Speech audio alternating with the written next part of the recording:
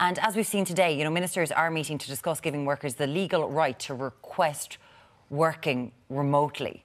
So they're just discussing it now. There's not just no to one can request it, just isn't yeah, it? but no one can walk in and say, well, they're talking about it, I can work from home. No, because this is going to be a request. So what it's going to be is that you go to the employer and say, they're going to have a policy on remote working. And you go in and you say, well, look, I'd like to be able to work from home.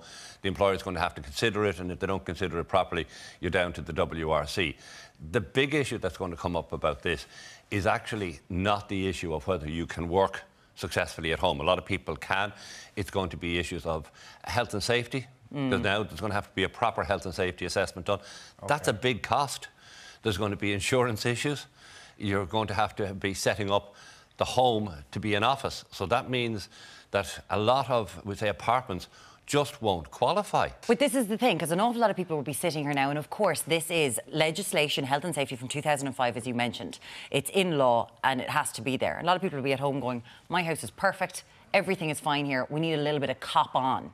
So we need to have more cop on and more work around everyday solutions rather than something that's a bit pie in the sky, meant for offices rather than home. Well, I agree with you on that.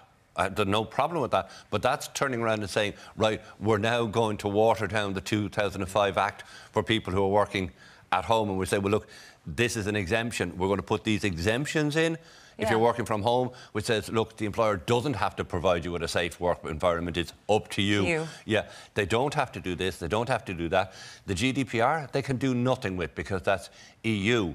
So, but they can do the health and safety. But then our workers are going to be very happy if the employer says, well, look, by the way, off you go and you're at home. And the employer says, by the way, because of my workstation, I've now had a bad back. And the employer goes, oh, nothing to do with me. You know, like, we've got the exemption, you wanted to work from home.